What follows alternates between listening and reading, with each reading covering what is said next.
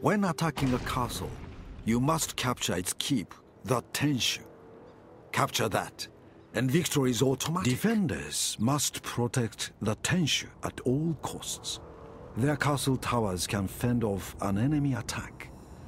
Total War Shogun 2 contains many new units with cavalry units can dismount during battles. They can assault buildings and enter forests without the penalty of being mounted. Warrior monks are fearsome in hand-to-hand combat. They have high morale, a charge bonus, and fighting skills fueled by religious fervor. Often, they will stand their ground despite casualties. Poor armor makes warrior monks vulnerable to missile attacks. Heroes are few in number, but can quickly cause heavy casualties. There are Bo, Katana, and Yari hero units. Kisho ninja may assassinate an enemy general. They can hide on the battlefield and use blinding grenades to escape combat with better armored foes. Kisho ninja can also use your army's specialist units to help capture the castle.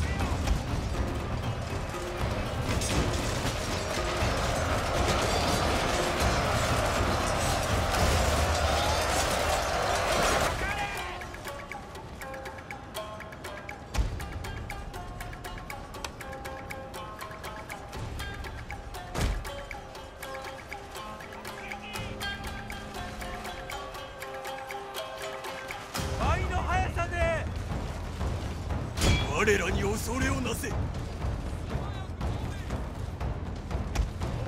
弓手の足軽にございます。倍の速さで。倍の速さで。容赦は無用。死ぬ。倍の速さで。倍の速さで。倍の速さで。倍の速さで。